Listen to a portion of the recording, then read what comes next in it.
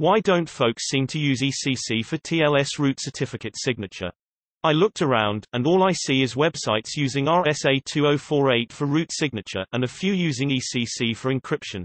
Are there any reasons folks don't seem to use ECC for TLS root signature?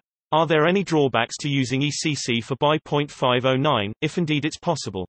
TLDR. There is nothing technically wrong with ECC, in fact it has better speed and bandwidth than RSA, but for historical reasons it just sorta never got adopted.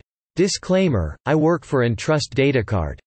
Entrust is one of the publicly trusted CAs, and we have separate publicly trusted PKIs root plus intermediates for RSA SHA-1, RSA SHA-2, and ECCP 384. See the Entrust root certificates download page. The compatibility table on that page also answers your question about why ECC never really took off. Clients, browsers, OSes were slow to adopt ECC. There was a time period where NIST and other agencies were urging people to move to ECC, but website admins were hesitant because of backwards compatibility issues. Now, even though virtually everything understands ECC today, it kinda just never took off. Also, the NSA had been one of the big pushers of ECC, but in August 2015 they released a statement. Source: Wikipedia.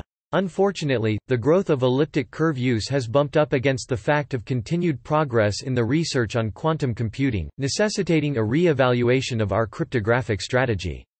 NSA advised, for those partners and vendors that have not yet made the transition to Suite B algorithms, we recommend not making a significant expenditure to do so at this point but instead to prepare for the upcoming quantum-resistant algorithm transition.